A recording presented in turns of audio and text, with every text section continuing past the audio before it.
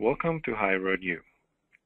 We're delighted that you're taking your valuable time to join us, and we welcome you to Don't Miss iMIS, 5 Ways to Measure what Might Be Passing You By, with Suzanne Carawan from HighRoad Solution. If you're currently dialed into the telephone conference, remember this is a toll number, but if you have a voice over IP connection on your computer, please hang up and click Mic and Speakers under the audio panel on the right side of your screen. A PDF copy of today's presentation has been made available to you to print or download. You may access this document under the Materials panel on the right side of your screen. Your presenter encourages questions, so please ask when prompted by clicking the chat panel and typing in your question. Our content leaders will try and incorporate in your questions during the session, but will address them during the Q&A portion at the end of the session. Please remember that HighRoad Solution is an authorized provider of CAE credits. You are only eligible to report this webinar for CAE credit if you attend live and for the entire session. Our session is eligible for 1 CAE credit. At this time, I would like to introduce your speaker. Suzanne has spent her career working in marketing, using primarily digital communication means. Suzanne has crafted the brand stories for dozens of software companies and not-for-profits alike. With over 15 years consulting to associations and nonprofits on websites, email, and social media, Suzanne is an expert at helping organizations to grow. Her passion is working with organizations to build capacity in digital marketing and helping to reallocate marketing budgets from traditional to digital means to reduce costs and increase impact.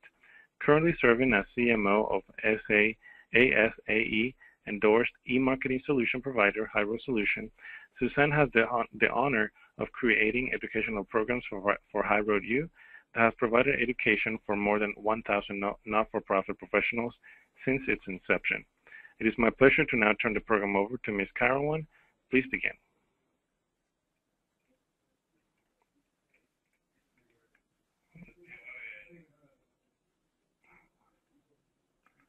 In full disclosure. Oh, hi everybody, welcome to today's session. And since we're talking about iMIS specifically today, I'm going to make some commentary about that, and just in full disclosure so you understand how HighRoad fits into the iMIS world. We are an authorized iMIS consultant.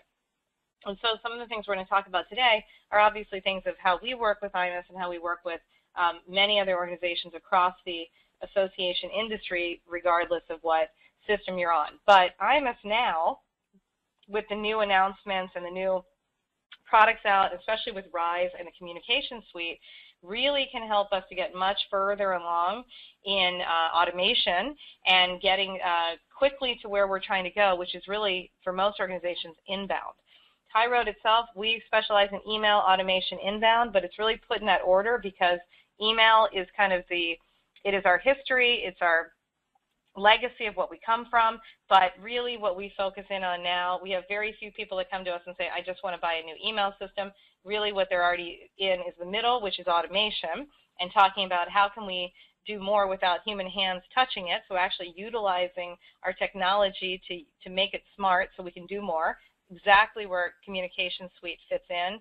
I was delighted to see that last week at the Innovations Conference and at NIAG the week before.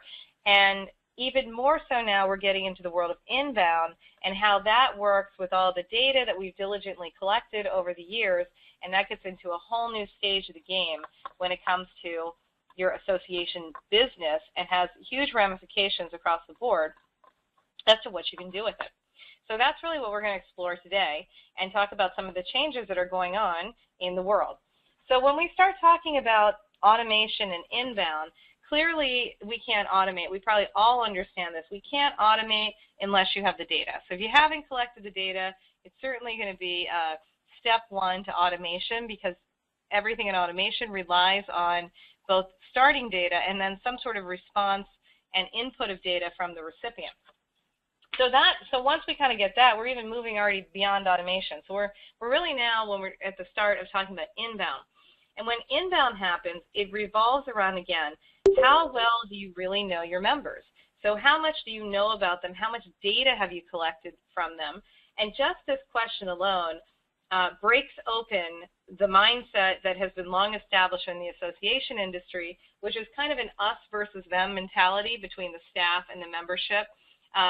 Many times organizations live in fear of actual members calling or actually submitting information or emailing them out. They're hoping, they see that they kind of measure success that all's quiet on the Western Front and no one's complaining. But in the world of inbound, that's actually the kiss of death.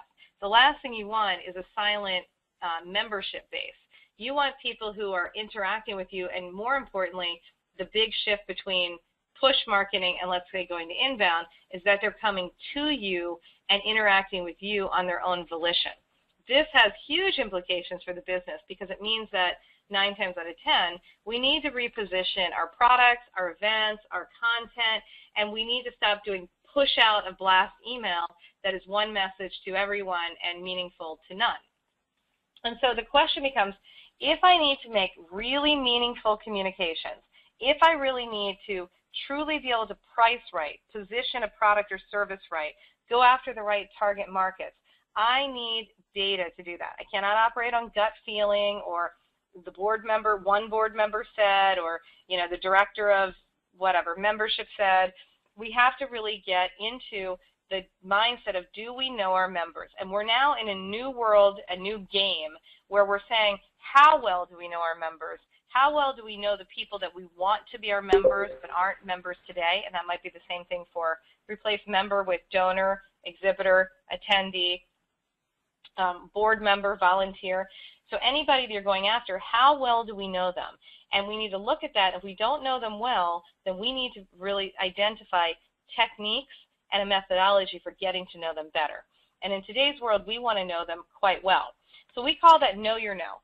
How much do you really know if we were looking at our membership?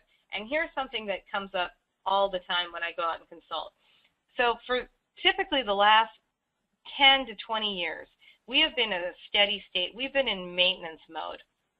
We have been diligently collecting transactional information, demographic information, relationship information, and very, very lightweight behavioral information, such as, do you want to opt out or opt into emails? Did you open and click?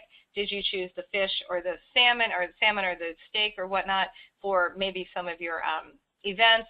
So we have some interest, we have some insight into a little bit of their behavior, and we might have some membership surveys and things like that, but we probably didn't ask questions that truly gives us enough insight into the member or the donor or the attendee or the registrant, etc., about him or her preferences, choices. And we're in the world now of what we've gotten to is it's great that we have all that because we're ready now to jump into the world of collecting behavioral information and talking about real engagement. So behavioral information is the root of what we're going after when we go through growth. In order to grow in today's world, we have to know where people are, we have to know who we're targeting, we have to be able to relate to them and have an offer that resonates with them. And our biggest hope in today's world is we're going to take them one step closer to conversion, to taking the action that we desire, whether that be registration, whether that be joining or renewing. But we have to give up this idea that if we keep sending enough emails, we're going to break them down and they're going to renew, because this power has greatly shifted. We have now the human that we're trying to communicate to is bogged down with massive amounts of communication and information at any point, and we know that 70% of their buying decision is made before they ever come to your website or ever interact with you.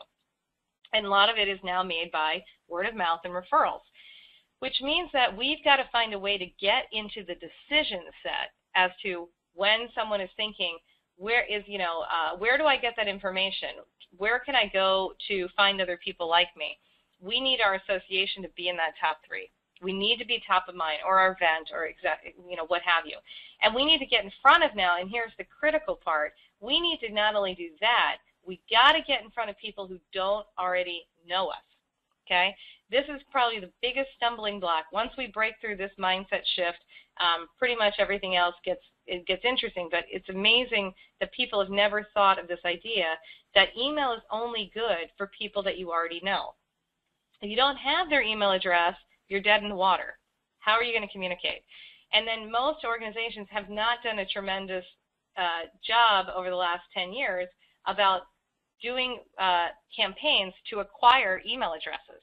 And that's really where digital marketing comes in, and certainly inbound, because getting that email address, which is considered the driver's license or social security number of the digital age, is the key component that we need to first establish.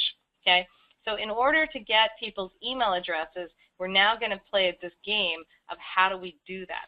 And that's going to be very important for our growth strategy or getting into new groups that we didn't have. I hear millennials 35,000 times a day. Maybe you do too. How do we get more millennials? How do we attract millennials, etc.?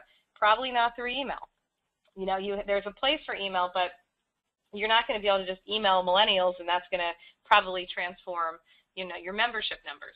So we need to be able to understand these dynamics of population shifts, how different communication methods match up with different generations, all of those things.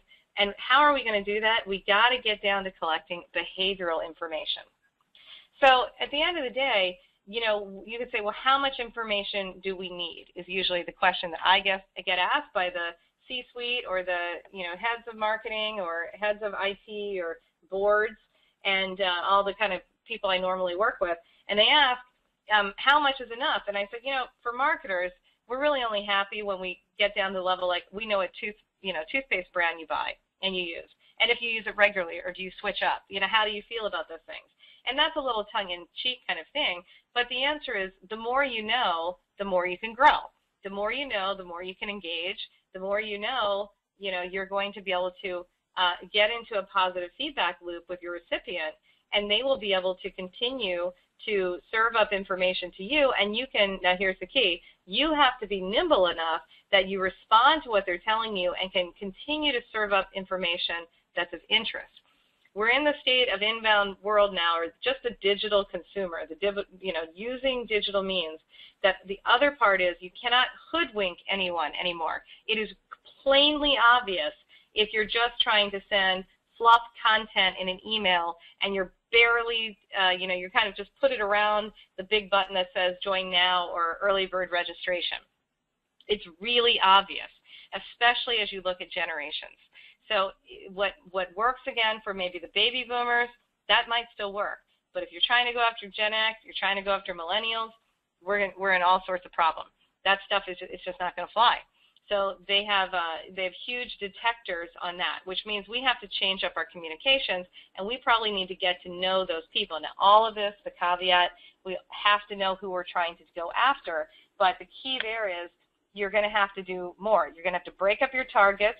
You're going to have to spend more time on creative, of making the right copy and the right graphics and the right call to action of what you're trying to get them to do, tell the right stories, use the right language, all of that. It takes more time. Where did the time come from? You already automated things, you got on the right systems, so you freed up the time. So we're in a world of, we're transferring where we're spending our time as a workforce.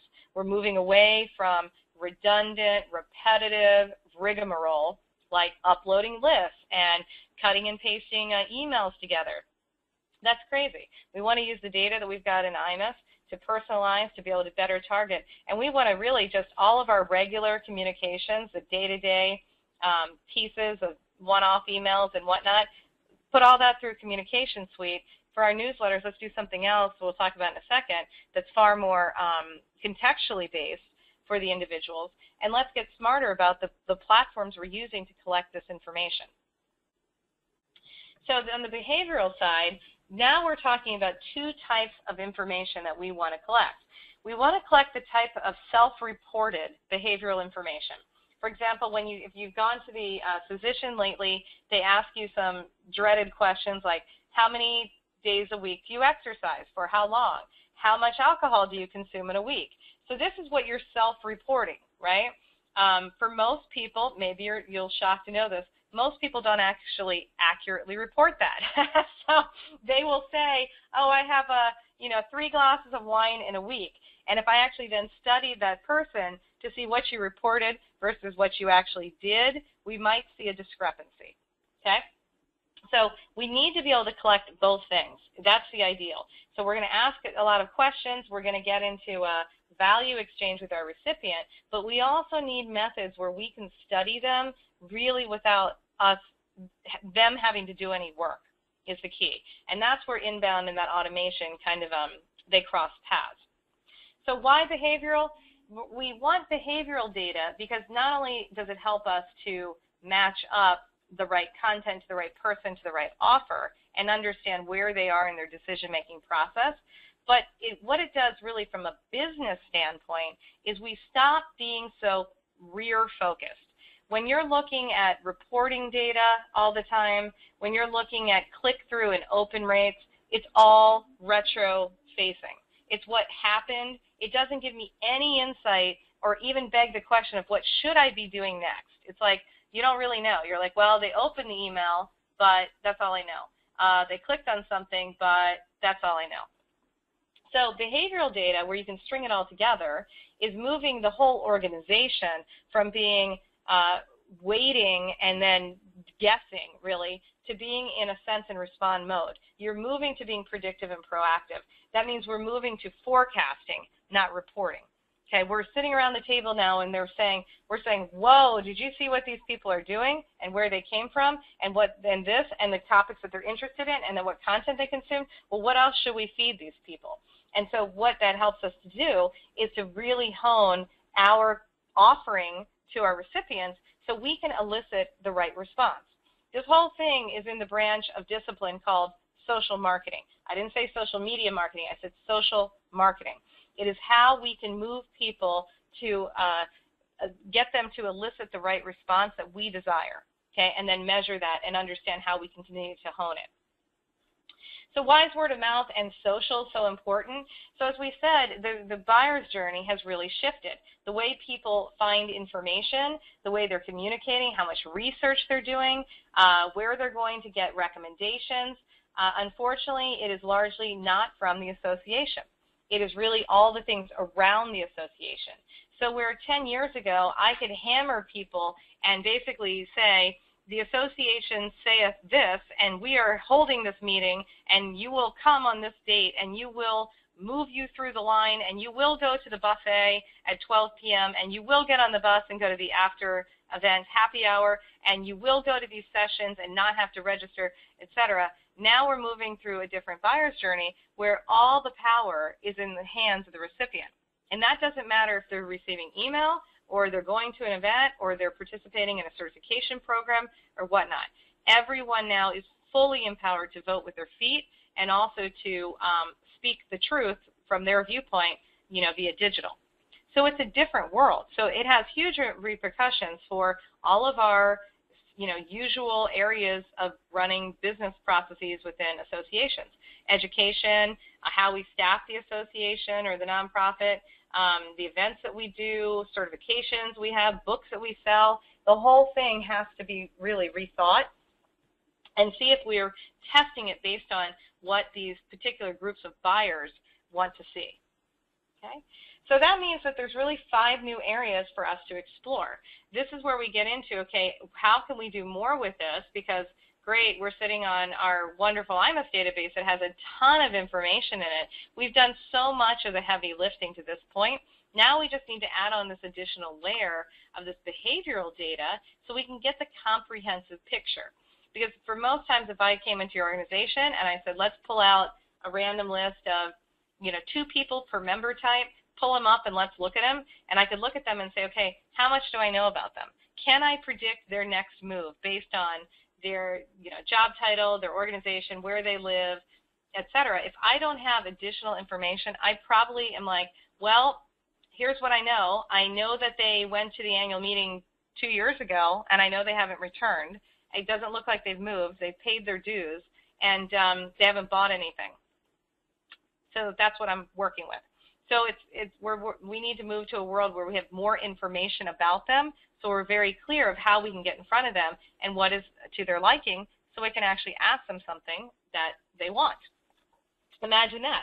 So the world of kind of inbound, and if you think of a brand, you say, well, who uses inbound well? I'm going to throw out some companies like Apple. Right? So people come to Apple to get the next release. They really don't have to do a lot of marketing for it. Under Armour, they come there. Zappos, they come there. So certain companies have done a brilliant job Dick's Sporting Goods has done a brilliant job of setting up ways that they are really talking specifically to you for you to engage with them. And they understand it's completely up to you, and you've got a ton of competition out there and a ton of choices. And so every touch point they have with you always puts you in the driver's seat, and it gives you choices about how to engage. And they respect that, and they try to engage in different ways. Again, that's a new, for most organizations, that's a new thought pattern. They haven't thought of, they've thought of, oh, inbound marketing or marketing itself as let's just keep sending out emails. That's not marketing. Okay, that email is a channel. That's all it is. It's a tool. That's not marketing. If you don't have an integrated campaign about how it all works comprehensively with the member in the middle of it and what that's going to mean to revenue, then you're not marketing. Yeah, you're just doing tactical level stuff. So we need to be more strategic. As a matter of fact, in last year we put out a State of Digital Marketing and Associations research study, and if you haven't downloaded that, I highly recommend it. And it showed just exactly this point, that most associations don't have a strategic head of marketing. They don't have people in the C-suite. They maybe barely, we found, they have vice presidents. Marketing is not really revered. It's not seen as a skill. The marketing people don't have the right skills. And many organizations, the strategy is really done by something else. So, and we're seeing that shift happen, because right now we have the 2015 study open, and we will report that in August of this year. But even the preliminary numbers, we take kind of a slice of data and look at it on a monthly basis. We're already seeing that we've already substantiated that the market is heavily moving, and you're getting more corporate types into the association world. You're seeing overhauls of organizations that said, I know we've done it this way for 18 years, but we have to change or we're in dire straits. And so many organizations, this is a very hot topic, which is why at HighRoad we talk about it all the time. We have a road show coming up on it, etc., because it's so new to this industry. So what are these 5 new areas that we need to explore to really do that? So 5 of the areas that make a huge difference in getting organizations to the mindset really of inbound and being able to do more with the iMIS data you already have is, 1, focusing on developing personas. So personas are a fictitious characterization of the ideal person or people representing a target market that you either want to avoid, like you don't want any more of those. Like, my gosh, if we have another Barbara that joins as a member, we're sunk. But maybe if we had 10 more Teds, we'd be golden. So it helps you to kind of help focus in on who these right people are. You use them in segmentation. You use them to understand the buyer's journey. It also helps to align the organization. So instead of the events department fighting with the marketing department and they both decide that they hate the IT department, instead you can all say, hey, for this particular program, how is this going to work for this persona? How will they respond? And it gets the organization into a completely different dialogue that's not personal, it's not emotional, it's not about them, it's not about ego, and it's all about how do we work for the greater good of the organization. So what do those things look like? So here's one of our personas that we use. Typically, you actually pick out a picture, you name them. This is my Benji DBA persona. He's one of the continuous kind of groups of personification of people that we meet and that are important to us in our sales journey and in our client work. And so what you do is you basically write a story about this Benji DBA character. And it's just, an overall story. It's completely made up. It's just things that you've seen regularly. Now, your iMIS data becomes really critical in being able to craft these personas, because a great way to do it is say, okay, we're going to create a persona. Let me run some queries and pull out, let me pull out all the job titles, all of the states, let me, start slicing and dicing my data so I can see my distribution. So if I start seeing that I have, 80% of all of my members have a job title that includes the word sales or marketing or like a government affairs or something, and I can start bundling those together, I can say, okay, well, how does that then relate to how well that they pay their dues, how well they attend conferences, how well that they are actually performing the desired actions. So the iMIS piece of it, of being able to use that querying to get some of this data out, becomes really critical to developing really good personas. And then you're going to pick out a couple of people and say, actually do interviews with them and whatnot. But it helps you to not only find out who you want to target. It also helps you to say, we don't want to keep attracting these people, or that we've got enough of that population. Like, we've got the government affairs group sewn up. We don't need another one of those. That's not going to help us get to our strategic goal. What we need to do is grow the number of physicians we're talking about. And being able to use those personas helps us to really identify who we want to target. And we're going to do it from a database, data, statistical-driven method, and we're not guessing, right? We're going to look at, like, you always get someone who says, oh, yeah, well, we don't want to have, again, another Barbara.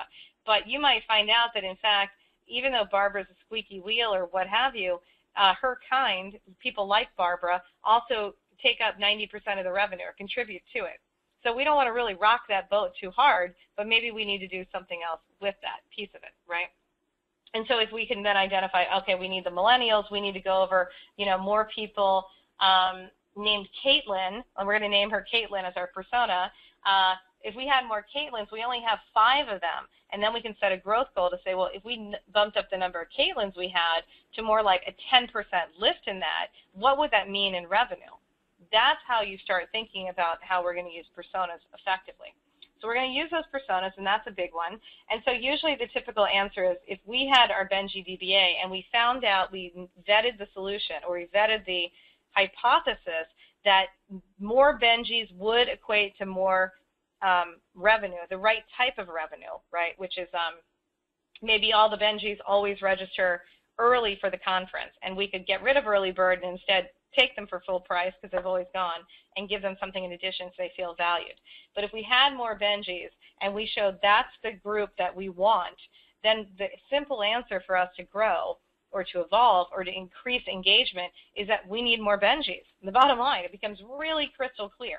So then the question becomes, the second part that's kind of new, is that we got to then say, the question at hand is, how do I get more Benjis, and how do I know that it's working without guesswork? That becomes the next kind of piece.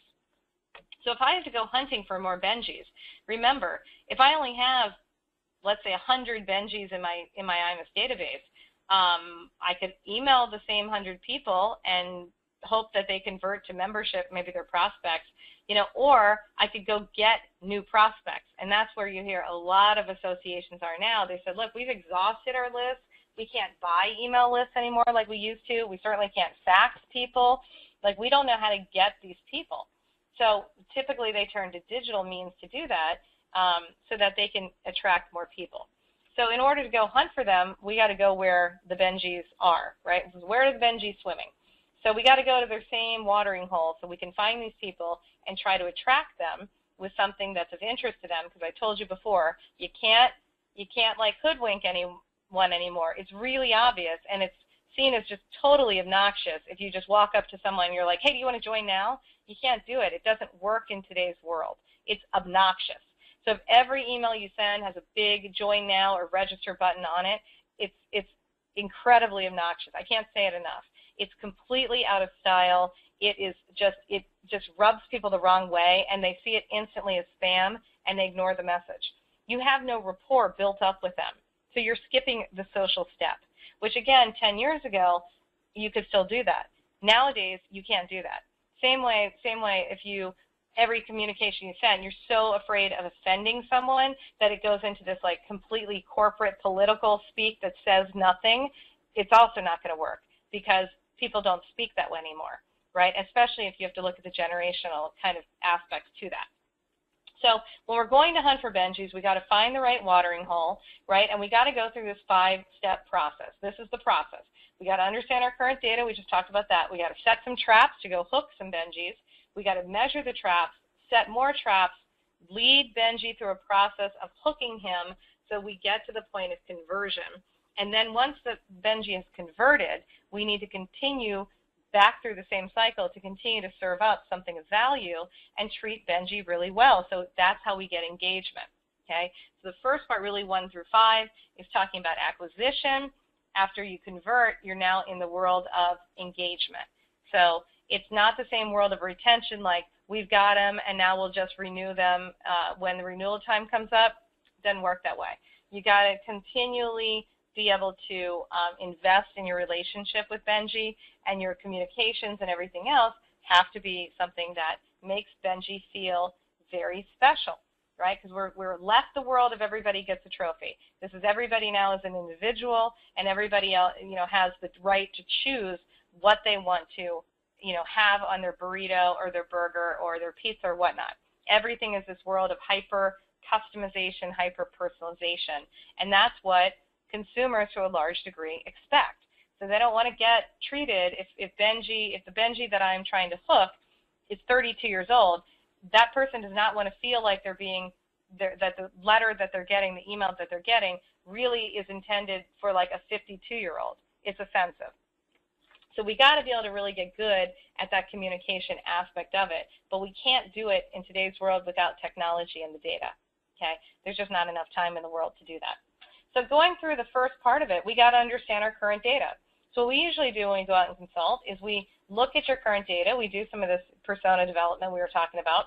And what we do is we look to see, are you on iMIS? If you're on iMIS and you're using Rise, oh, wonderful, because we can get so much data out of, and we understand the topic preferences and things from your content side, and also we can do this contextual marketing for emails that we've been talking about. We're going to look at Google Analytics. You look at your social media, and you notice we're tying together all of our channels here, traditional and quote-unquote new. Though I have to tell you, social media is not new anymore. It's been around for a long time. So as a matter of fact, I just celebrated my 7th Twitter birthday. So it's been a long time that it's been out. You can't call something that's 7. If there's a 7-year-old kid running around, you can't call him a newborn, right? So we have to be able to have the same understanding with our technology. So social media, certainly we want to look at phone logs if we can, support tickets, email, webinars, stuff in your learning management system, event system, and then actually interview people. So anywhere along the way where we have data we can collect, we want to be able to look at that and see if we see any trends and any sort of correlations there. So you're going to do the kind of an internal audit to understand what you know. This is back to the, do I know what I know? Okay, and then what, probably more importantly, what things don't I know that if I did know, it would make a big difference. I'm going to give you a really easy piece of bait on this one. Okay, the most common way that millennials communicate is comes to be either in person or text. So the phone call thing is kind of seen as very, very personal. Many times not pick up the phone, they text first, etc. Email is seen as an indicator as to what things are happening elsewhere, like they're getting a blog notification email, or unless they really understand and it's going to really resonate with them, it's like this, even the concept of newsletters, what? So, but text is very popular. Now, you know what you need in order to text people? You got to have their phone number and you got to know their mobile carrier. And one of the things that associations have historically done is not collect that information because we have this fear that we are going to always over ask for more info and that's going to be offensive and people won't give it to us. Well, that is true if we're talking at a high level about the baby boomer generation. Okay? If we are talking about, though, the Gen X and the Gen Y, the millennial generation, very different viewpoint. Happy to give you all of my information if you have a really good reason why, you tell me why, and I'm going to get something for it, right? So if there's a value exchange. So associations now are doubling back, like we've got to add mobile to our membership forms or event registration forms, and we got to ask the question, why we're asking for that, and do you want us to, would you prefer to get communications, how do you want communications? Do you want to get email? Do you want to get direct mail? You want to get text? And being able to constantly ask their preference and let that user drive the experience is a key part of this kind of new mindset. Second part we were talking about is we got to set traps for Benjis. We got to hunt where the Benjis are. We're going to use, give them choices and use content as bait. So common social areas, these are kind of the common watering holes, if you will, or ponds that we would find our Benjis. We need to identify. Can't be everything. We need to identify where we're going to likely find these people. Common areas are all the places on social. Those are also always awesome because you get the data from it and it's measurable very clearly. But you can also use, you can still use things like print ads and on-site things and things that you put in bag drops. I mean, even the traditional stuff, you can kind of digitize it in ways to make it interesting. Even badges, name badges at events, you can do some very cool stuff. So we need to hunt where the Benjis are. And then in order for them to get hooked, we got to provide good bait.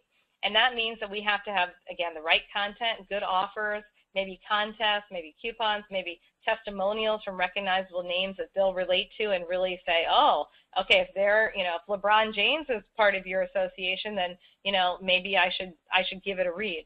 So whatever is going to work to get people hooked, that's going to be of interest. So, for example, again, you have to match up the right people. So if I have a download an ebook for someone who's very new to the new to the industry, new to their career, obviously that's not going to resonate with someone who is maybe, you know, who's been 30 years in the career, and that's designed to be that way, right? We have to again get okay that this isn't everybody gets a trophy. We're not designing now for everyone. We're designing for the few. Okay, that alone can cause some interesting dynamics in organizations. You know, they're used to having to design everything, events, everything, like it has to be no argument from anyone. But now you're seeing the carve out and having these micro kind of segments and saying, no, it's okay. If we have a carve out group that gets together within the event that's just for a particular special interest group, that's fine. You know, and we have a whole program for them because that's who we want to grow that that particular population. So we got to go and hunt where they are, and we got to serve them up content. And I was saying, even at HighRoad, we do this still with print and digital ads. So not just our own properties, but things that we're buying out on other people's sites. So we're a big sponsor of NIAG. We had print ads in the book at the event. Every one of those things includes links or includes something in there that if somebody should use that and come back to us, I will know from whence they came. Okay, because we track all of our URLs. So that becomes really important that we can, again, get information, because I got to know what sources are working for me. That's one of the key things. If I find out, I put, again, just like if I'm fishing, if I have bait and it's across different areas of my pond or lake or whatever, I'm going to find the hot spots, and I'm going to continue to now put more effort into those hot spots than into the places where fish never came. Okay, that's what we're doing. Identifying where these new people are that we don't know and how we can, which are the hot spots. And in doing that, we want to do the third part, which is measuring those traps, right? So measuring where I've gotten some sort of indicator that there are, in this case, let's say fish around. So I can do things like be able to use a page that you're seeing in the left-hand corner that is very pretty and that has interactive forms with it, so I can continue to get smarter about these people, and they're opting into telling me information that gives me more insight. And I can then understand the game becomes, how do I get people to this page? Okay, I'm going to break a big other kind of thing here. If you're currently saying we need to update our Rise site and redesign it, or start on Rise and redesign it, and you're only putting out an RFP to a company that just does websites, you're missing a big part of it. Because here's the thing. Don't spend all your money on redoing your website and converting thousands of pages of content until you've really done a deep dive on who's really using this stuff and how they're getting there. And that's kind of one of the big pieces, because most organizations are missing the entire world of banner advertisement, Google AdWords, LinkedIn ads, Twitter ads. They're missing all these things about lead gen to get people to the website. They spent all their money and time focused in on the website, but that's only effective if people are getting there. So we need to spend more time, and we saw that plain and clear in our 2014 State of Digital Marketing report about where people are spending their time and money, and it was like completely 98% in email and on their website. And again, that's awesome for retention when you already know the people and you're bringing them back for something. That's really, really bad if you're trying to do a growth and acquisition to people who don't know you, because you're not even talking to them. They have no idea your website exists. Okay, that idea that one day they get up and every member will go to your site first, yeah, that's not happening. So we need to constantly be in the business of getting in front of these people and drawing them back to a site. So even with the case of landing pages, I built a landing page and I put it out there. No one's going to that thing unless I have out there other things to help attract people to say, oh, there's somewhere I should go, and get them to come to the landing page. So I'm understanding here how I get these people to the landing page or the website or what have you. And I can see how much direct traffic is happening, emails pushing people there, organic search, other campaigns, and paid search, for example. So I need to be able to measure across this omni-channel world. And if I went through and clicked down into, let's say, offline sources or other campaigns, we would get down to saying, oh, I've labeled it for this particular print ad or this particular direct mail campaign or this particular banner ad. So I've got to measure these things nowadays to understand from whence the people came, and I need to do it effectively. Many marketing departments do this, but it's in so many different places that to be able to analyze it together and put it all together is very difficult. It's too time consuming, so it's like it's on the list because they're so focused on sending emails they can't do it. So, oh, and here's where I was showing you.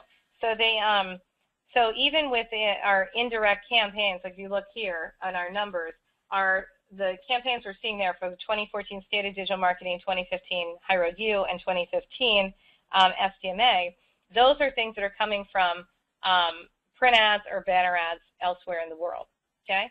Now, when I am trying to engage with these Benjis and hook them, one of the best ways I can do that is by giving them, again, a plethora of choices, leading them through a designed series to engage them, not all at once, but maybe a little bit at a time.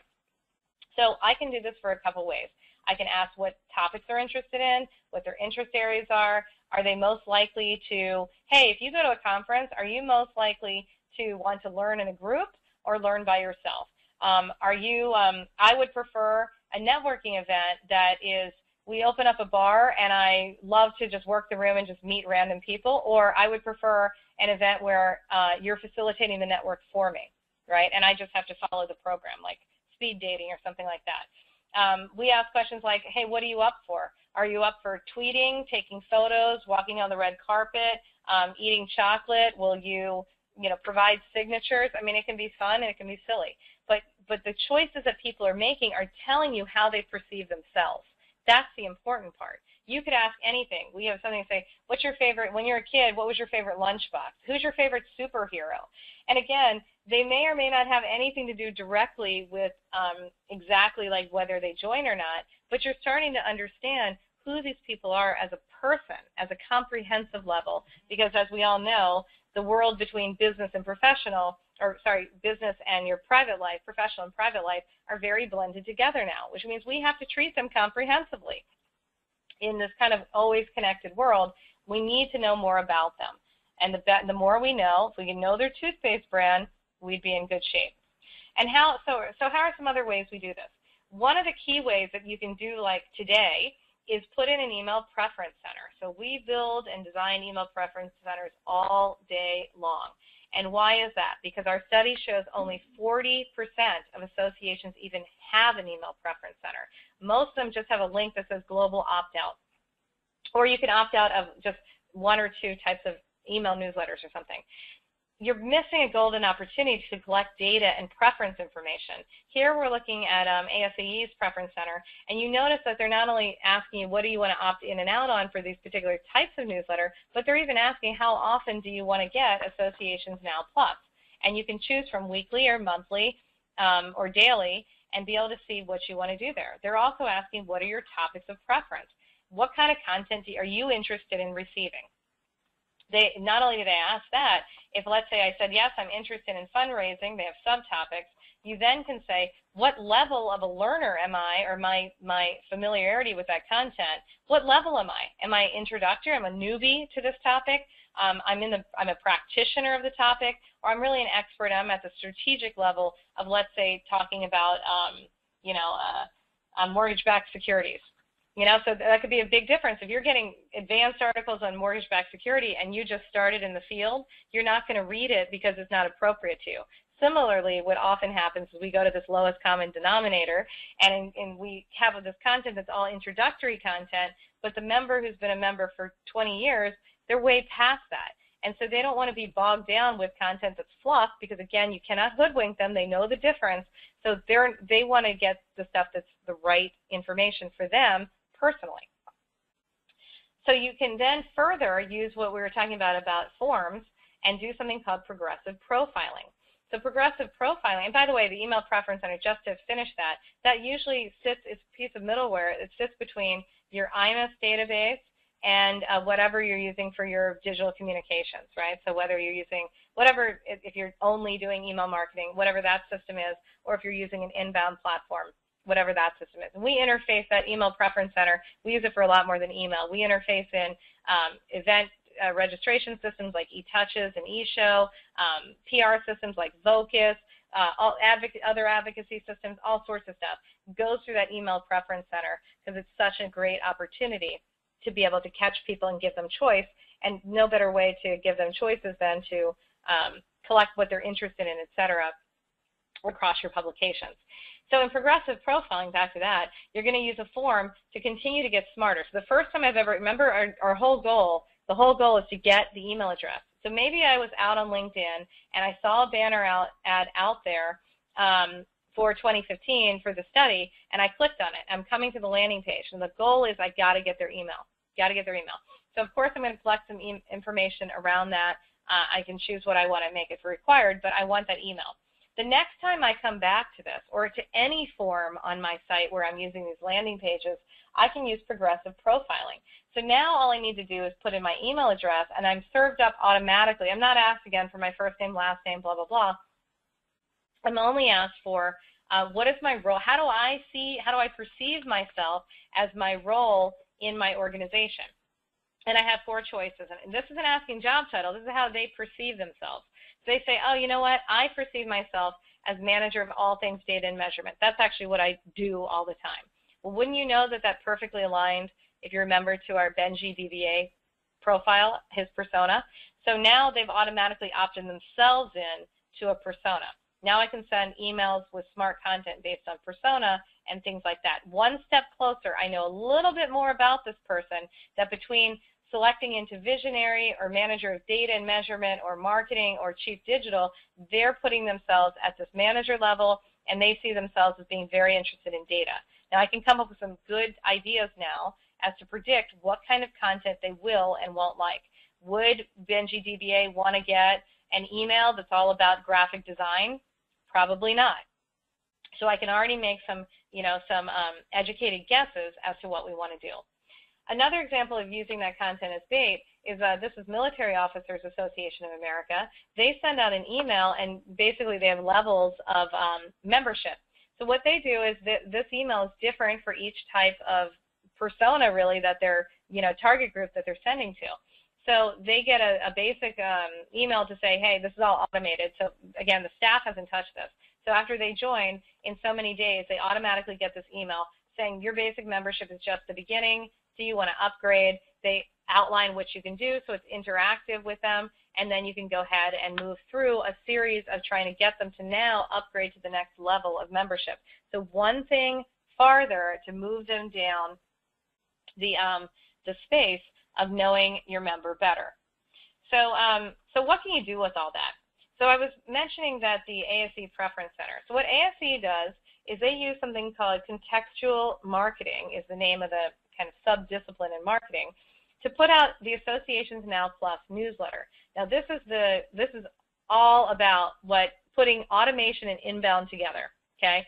So they put together this newsletter, and they never touch it. So when I say that, we built the template and the design and the logic behind it and its functionality, and ASE the staff never ever puts this email together. And how that works is that we are combining the data that they have in their AMS, so it could be the data you have in iMIS, with the content that they have in their content management system, in your case, RISE, or maybe Kentico, or what that would be. And they put that together along with that profile information that you have in iMIS. And they then say, and they've asked these questions on the member profile to ask them those, what kind of content do you want, what level, and whatnot. And it automatically, the logic of this newsletter, for each individual person, it goes out for that person and it scrapes the data, the content, and any of those preferences and puts it all together automatically orders it pulls out the subject line, automatically orders the, you're going to have 3 articles from business operations and 2 from technology or whatnot, and then it sends that out and no one's touched it. It's all been automated. But the key here of when it becomes really into inbound is that as the person might have said, I'm interested in leadership, but in fact, they're always clicking on these business operations articles. So over time, the newsletter gets smart, and they say, it starts putting the leadership down. You said you want it, so the newsletter will still give it to you, but it's going to continue to push it down the page because really, in reality, you've reported leadership, but in reality, you're always showing the behavior of business operations. So it's going to reorder that for you, and you don't have to touch it. Now, this type of solution is awesome for the world of iMIS and RISE because it's all in one system, and you've got the taxonomies in there, and you've got all the, it's all nicely buttoned up. And then, again, that takes care of your big kind of newsletter content kind of pieces. You don't even touch it. You can put banner ads in here, etc. You can do all that, radically reduce your staff time, and then use Communication Suite for all of your, one-off emails, your renewal emails, your join emails, any of that stuff. But then you've got automation now really working and using the power of iMIS and RISE, and you've freed up a ton of time. Now we can get, again, that's where my time's going to come for my personas and for my proactive questioning and things like that. Don't forget that other data to get you smarter about Benji and be able to really understand them is by using things like communities. Your communities give you tons of information. They're collecting massive amounts of information on that individual person and the behaviors that they're showing, what groups they're in, what topics they're talking about, do they participate in discussions, on and on and on. Online learning, if you use a learning management system. We use InReach, love it because of the reporting that I get out of it. It allows me to not only have content that's like certification content or content that I have to pay for, but it also allows me to have content that's free that I'm using for flat out lead generation. So I'm sitting there every month and looking behind to say, look at the popular topics, look what people are actually interested in. How did I come up with my questions for the 2015 State of Digital Marketing Associations? I looked at what the topics they're actually using, the questions they asked me, who these people are on social, etc., and we came out with the content that people are interested in, and when you know it, our numbers are through the roof because I'm simply giving information to what people are actually displaying their behavior of what they want. Blogs are another great way to do it. We're moving from an email-centric world to a blog-centric world. Why? Because of the generational shift, 9 times out of 10. Blogs are easier. They actually provide an email subscription notification, so that allows it to come out, and then I'm automatically taking people back to the blog, and I'm getting all of that rich data between did they open the blog email notification, which tends to be higher open rates, did they click on something, and when they came back to the blog, I got all of their data now and what they've done. Okay? That leads us to the third big thing, which is conversions. So once they've done the action that I want, I now can study it, right? And I can now study it. So let's say that I put this out, this person filled out that survey, they want to download the report, and now I'm going to look at who this person is, and I can say, who is this person? Meet George. I know George has opted into this Benji persona, but what do I know about George specifically? And I can come down here and I can start looking at the information. So one thing is I have his Twitter username because it scraped it from the social web, so I can immediately follow him. But I get this big timeline. I can see from the start of what George did here how we've been interacting with him.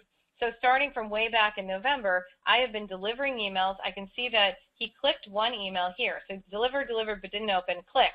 Digital Marketing Learning Day. That somehow piqued his interest, enough that he became a lead, enough that we started delivering stuff to him, and now we're watching about when he interacted and converted. So he did enough interactions here, and I can score that on December 12th at 3:16 p.m., he magically became a lead. Something caused that to happen, and now I can come in and get more. Now I can start moving into when do I make the ask for Benji to register or to join or whatever the desired response. But he's showing me even more. He's starting to raise his hand like, I know you, I'm interested in you, I'm opening your stuff, I'm reading your stuff, I'm landing on your blogs, I want to know more. And that helps us to align our timing, our cadence in this relationship with George that we're having virtually so that I don't come off as obnoxious and I lose them, right? I got to coax them in, and we have to build a rapport before I can ask him, do you want to become a member? All right. The fourth thing is we got to focus on those touch points. So once I got the conversion, once I have George kind of on the hook, right? I'm not done. We got to feed the monster. We're not just trying to catch them and kill them. We're trying to catch them and continue to nurture them and grow them. And we're trying to have healthy relationships. So what are other ways you can do that in the digital world that people do? They continue to try to engage with people through all of these different channels that are now available to us that also have the metrics. SlideShare, for example.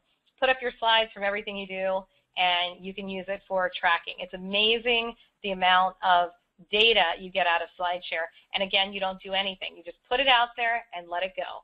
Okay, and come back and watch the topics and what people are doing with it and whatnot. LinkedIn, probably the most underused tool in all of association marketing. I can run campaigns on there. I can do campaigns that can be very economical, but I get really, really precise targeting, and I get extremely good data. I can do retargeting campaigns. That's when you know, have you ever gone to like a site and you are shopping for something and then you go to like something completely different like Yahoo and that ad follows you? That's a retargeting campaign.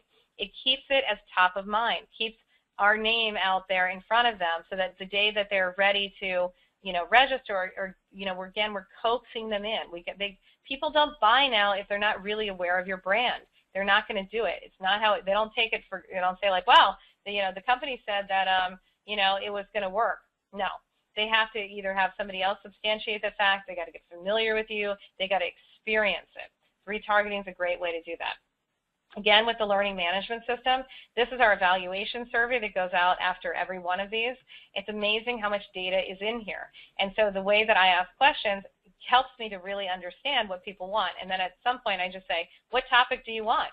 Right? And I can't believe 101 people have told me the other topics that they want. How easy is it for me to now, I don't even have to sense anything. They're telling me what they want, okay? And I can look at those people and say, are they characteristic of the type of members or clients or prospects or registrants or attendees or whatnot that I'm seeking? Social media, certainly, this is like an easy one, but you can actually see there's a ton of data behind social media, so I can take that into the equation too. And hopefully, again, I have an inbound platform where this is just done automatically for me. And also, I don't want to miss out on talking about Pinterest, which most people dismiss, but it is amazing what they can do for your search engine rankings. And also, again, the data you get behind for what people are building or what they're clicking on or repinning, etc. Again, a way to get your brand out there and get people familiar with you so they can come and start to convert. So at the end of the day, this means that we've gotten to the fifth part of what's really new, and that is that you got to evolve your staff. This is a different type of person we're talking about. This is a different job. This isn't cutting and pasting and uploading lists and putting in an email and testing around 3 different browsers. This isn't somebody doing data entry and, you know, pulling reg lists and looking at it. This is a world where you're in scientific kind of mode. You're doing hypotheses, you're testing, you're tweaking, you're studying, you're doing forecasting. You really have to be super curious, and also you're very good at kind of matchmaking of putting, again, the constant goal of putting the right content with the right person at the right time and understanding how well you're doing that, constantly testing and tweaking that. So the questions that we now ask, or that the organizations have gone through this evolution process, now they ask questions like, what are they using? What do they like? What could they be using? What do they know about? What don't they know about? And the entire dynamic has changed of the overall organization because everybody's not finger pointing and they're not down into the minutia of tactical world. They're up at strategic world asking interesting questions because humans like to actually think. The native state is to just be like flatline, but actually to get people excited and unleash the energy and the potential of the organization, you got to have puzzles to solve. And that constant puzzle piece is also, if you're wondering, hey, how do we get better hires or better engagement from our different generations here, you got to focus on that puzzle and the gaming aspect, right? That's how you can hook in, I dare say, the millennials. It's got to be the constant challenge, et cetera. They don't want to come in and be a low-level email marketer. That's not challenging. It's not interesting. It's terrible. The technology's old, et cetera. They don't want to do rigmarole. They want to do interesting things. This stuff is very interesting. So this is going to resonate well, and people respond well. So at the end of the day, what does this become for our staff? We become experienced designers. We're not order takers. We're not trying to just what the member says, we do. We're not scared that the member is coming to us. We're excited. We want them to engage. We want them talking back. We want to be in this constant digital dialogue. And so what that gets us is the extra sixth part of today's conversation, which it gets us to totally different measurements. And finally, we're at this point where we can say, if I put money into it, this is looking at a campaign level, if I put money into a campaign, what did it elicit in responses? And is this what I'm trying to do? This gets into real engagement and also being able to track through spend, which typically marketers have a horrible time doing. So this is helping you across all these omni-channels be able to track our spend and, probably more important, understand how much we've gotten out of understanding these new Benjis and these personas and getting us farther ahead to our goal of, let's say, growth or better engagement. So those new behavioral levels of insights come at three levels, three flavors. The individual level we talked about, I can look at the George level, I can look at the group level, which is the persona level, and I can look at the population level, which is that campaign level. That gives me so much more power to start predicting about what we should do forward and sensing and responding, and I get forward thinking and not retroactively thinking where everybody is kind of nitpicking each other, okay? The real results of all of that measurement and everything we're doing here is that it really does result in getting smarter, proactive, creative, decreasing guesswork, which includes fear, the reprimand thing. I'm in more of an experience test mode. And actually, at the end of the day, it has real revenue drivers, and it has more impact, right? And that's what most of us associations truly we're going for. We all can agree that if we could do these goals, if this was your goal for the next project, everybody would say, I'm in. And so that's why you're seeing organizations so excited about being able to go to this next level of iMIS and inbound and do more with this, because now you can really leverage that iMIS data that's retroactive, you know, all your historical data to get proactive and do more with it. So if you're interested in this, a couple of brief little plugs. This topic is so popular, we're taking it on the road. We have a full-day free seminar that we're doing in New York, Chicago, Toronto, and DC. The Chicago one will also be live streamed, but if you're in any of those, please let me know. New York kicks off actually next Friday, and we have a couple of seats left. We also have the inbound lunch bunch. You can attend in person in DC or virtually, and that is, again, people that are interested in this topic. Free, get some CAE credits. We have a good time. We kicked it off last month with 150 people. We're over 230 for May, and that happens actually May 14th. Okay? And lastly, if you're not part of HighRoad U and doing more with this, you should. And if you don't know, we have toolkits in there. We've got documents. We've got webinars. And we also usually video our live stream events, so we have them for posterity and for repurposing. So with that, this is me wrapping up. I'm Suzanne Carowin. I'm the Chief Marketing Officer at HighRoad. Absolutely feel free to reach out to me or any of my colleagues. And you can tell we're impassioned about this topic. And we're impassioned about helping the iMIS community do a lot more. So please feel free, and we will be at the rest of the year's NIAG events, and anything on the iMIS side, feel free to reach out to myself, and we will have a great discussion. With that, I wish everybody a great day, and have a great weekend. Thank you, Ms. Carwin. Thank you, everyone, for joining us today at the U for Don't Miss iMIS 5 Ways to Measure that Might Be Passing You By, with Suzanne Carowin from HighRoad Solution. This concludes today's program. Have a great day, and you may now disconnect.